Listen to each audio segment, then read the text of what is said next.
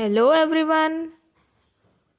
In today's class, we are going to discuss about conducting tissues, which is one of the type of permanent plant tissues.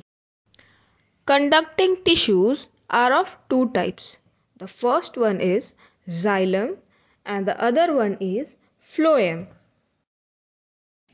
Conducting tissues helps in the transportation of the water absorbed by the roots and the food prepared by the leaves to the various other parts of the plants. Xylem and phloem collectively or together is known as vascular bundles. The best example for vascular bundle is the veins which we are able to see on the leaves. These vascular bundles, that is the xylem and phloem together, is also known as complex tissues, as they are made up of more than one type of cells working together as a unit. Now, let's talk about the xylem.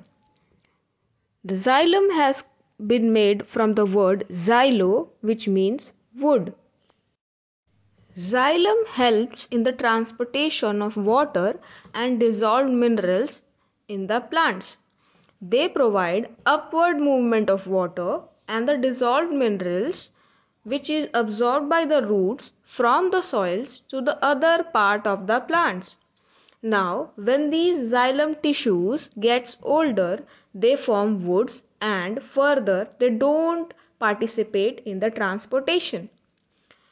Now you can also determine the age of the tree by counting its annual ring, which is formed by the xylem rings.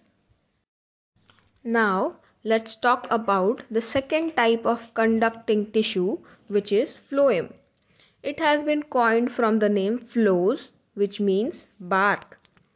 It helps in the transportation of the food which has been prepared by the leaves.